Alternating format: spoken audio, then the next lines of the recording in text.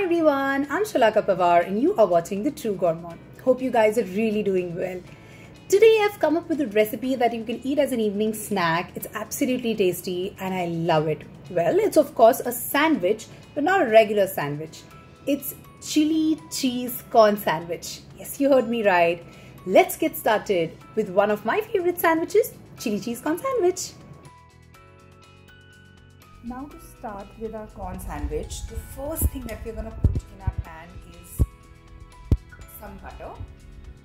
Now once the butter is melted, I'm going to add some finely chopped garlic. We just need to sweat our garlics a little bit. We don't need to brown it as such. Now once the garlic sweats out a little, I'm going to add in a bit of onion.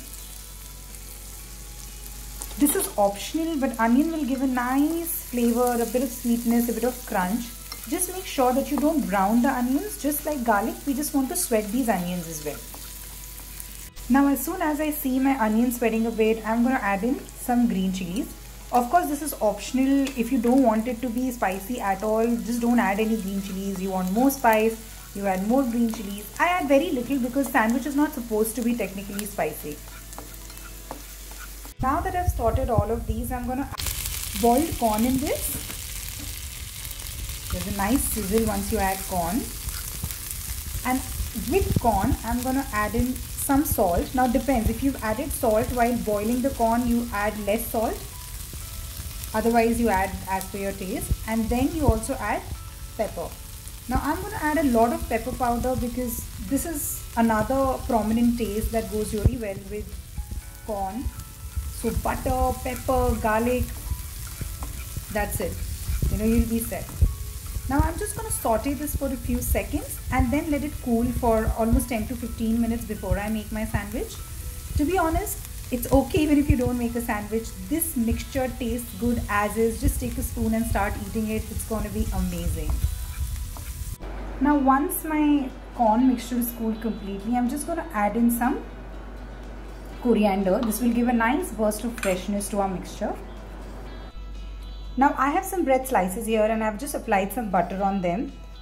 Like I said, we need to put a lot of butter with corn. It's magic. And I'm just going to put my mixture on this bread piece. Now as you can see, I've applied my corn mixture on my bread. Just one side of the bread, not the other side. Now you can apply a little bit on every bread and make an open sandwich if you want, but I like it when I put lots of mixture on one bread and make like a closed sandwich. It's easier to eat. One last bit that I'm going to do is add a cheese slice to this. Cheese is optional, but it kind of helps because what it's going to do is it's also going to secure my sandwich really well and my corn will not get out of my sandwich when I'm heating it. So I'm just going to put this cheese slice, I'm going to put the bread on top of this, and then we come back to our pan where I've added a little more butter because I want some nice browning at the outer side of my bread as well. And I'm going to put my sandwich on this pan. There you go, my sandwich is now on this pan. I'm going to toast it from both the sides. If you have a sandwich maker, you can toast it in it. Otherwise, the same pan in which you made your corn, that's also okay. So I'm going to toast it on both the sides and show you how it looks like. Look how beautiful this sandwich has turned up. It's nice, crisp and golden from the outside. If you look at it from the inside, the cheese has melted a little bit. There's corn that you can see in this sandwich. You can just eat it as is. If you want, you can just cut this sandwich into halves like these and enjoy. This is going to be one of the easiest but really tasty sandwiches that you'll have.